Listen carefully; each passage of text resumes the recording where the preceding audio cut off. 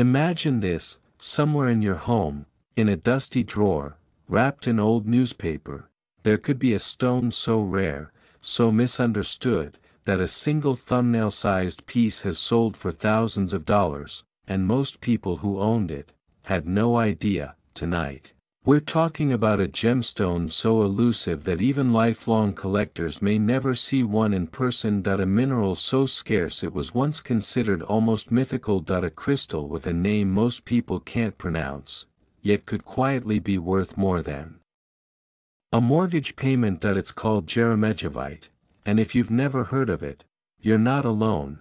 But if you've ever owned old stones, inherited a mineral collection, or picked up mystery gems at estate sales, you need to hear this, because the shocking truth is this: many people have thrown away Jeremejevite without ever knowing what it was.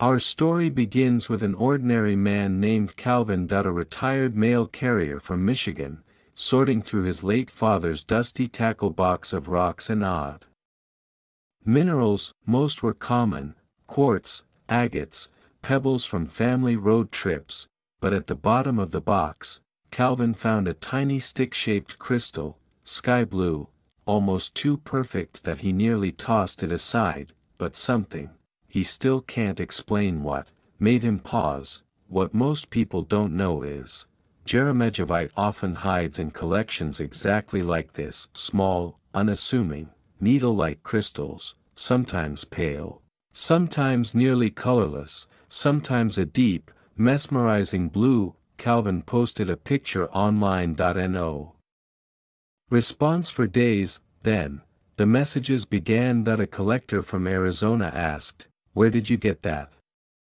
A gemologist from New York wrote, "Do not lose that stone." And a dealer from Germany offered Calvin thousands, sight unseen. But here's where the story turns shocking. Calvin still didn't know what he had. He hadn't heard the name. He didn't know the price. He didn't know the global demand. He didn't know that Jeremejevite comes from only a handful of remote locations on Earth. That clean crystals over a few carats are so rare they're practically legendary. And that collectors hunt for them with a kind of obsession usually reserved for diamonds and meteorites. So what is this mysterious mineral? Jeremejevite, spelled Jeremejevite, was first discovered in the late 1800s in Siberia, in a region so harsh that early explorers described its winds as knife-edged. Only a few pockets were ever found. Later, small deposits appeared in Namibia and Myanmar, but never in abundance, and this is the part collectors never talk about. Many of the world's finest Jeremejevite crystals are locked away in museums and private vaults. The best pieces rarely come to market. When they do, they vanish fast. So how do you identify a stone this rare? Start with the color. Pale blue to deep sky blue is the most prized. Some pieces are golden, champagne, or completely colorless.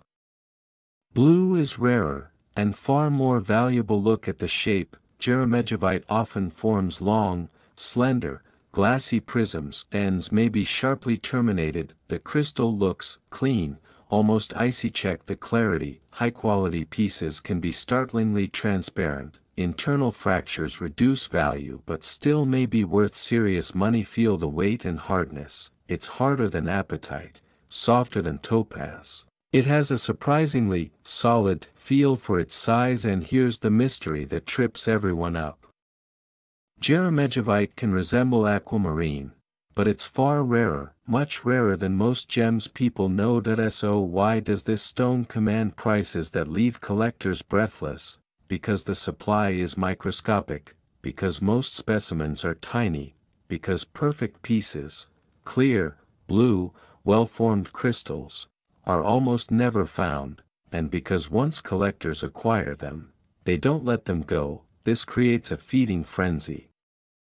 Small fragments can sell for $100 to $300. Tiny crystals, just a few millimeters, may fetch $400 to $800. Quality blue crystals can leap into the thousands, and museum-grade stones, clean, blue, over a carat, often trade privately for $5,000, $10,000, even more, but here's the dangerous part: many people mistake Jeremejevite for common minerals, and dealers at estate sales or pawn shops rarely recognize it, which means the next valuable specimen could be sitting right now in a forgotten jewelry box, a grandparent's rock collection, or a bag of cheap stones from a decades-old flea market. The market is heating up, collectors are hunting aggressively, prices have risen dramatically over the past decade,